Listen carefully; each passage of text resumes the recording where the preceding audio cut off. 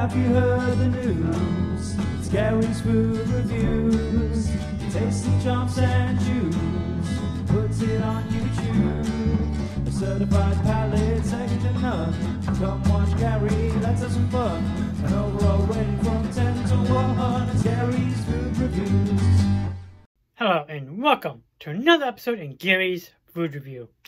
And I'm here at McDonald's to try the Smoky BLT quarter pounder with cheese. There's bacon, lettuce, and tomato.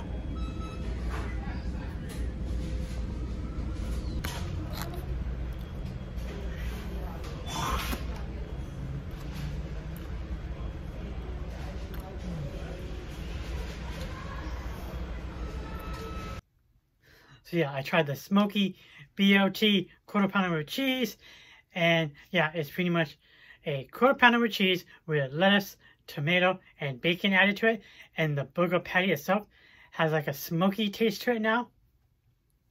So yeah, like the bacon was like more of that rubbery bacon. It wasn't like crispy bacon.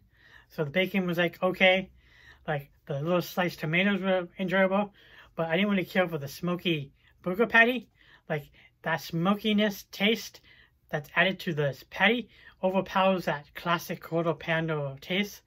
So, yeah, I almost just rather just stick with the regular quarter pounder with cheese, or the Travis Scott burger, which is a quarter pounder with cheese with the lettuce and bacon, but no tomato.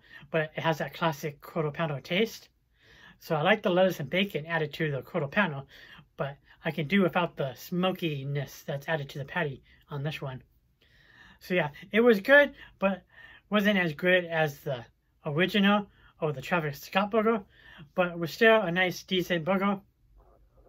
But yeah, I'd rather just stick with the original quarter pounder, the classic taste, minus that smokiness gets out of there.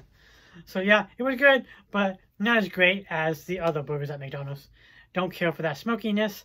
So with that said, overall, on the appreciation scale overall, I'm going to have to give the Smoky BLT bacon, lettuce, and tomato quarter pounder with cheese a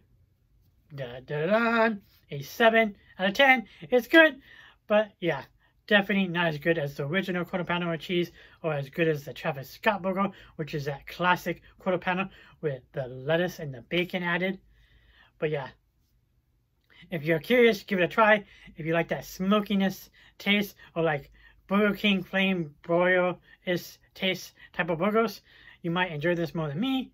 But for me, it was just good, but nothing great or amazing. So anyways, this is it for now. Hope you guys enjoyed this video. Until next time, I will catch you all later.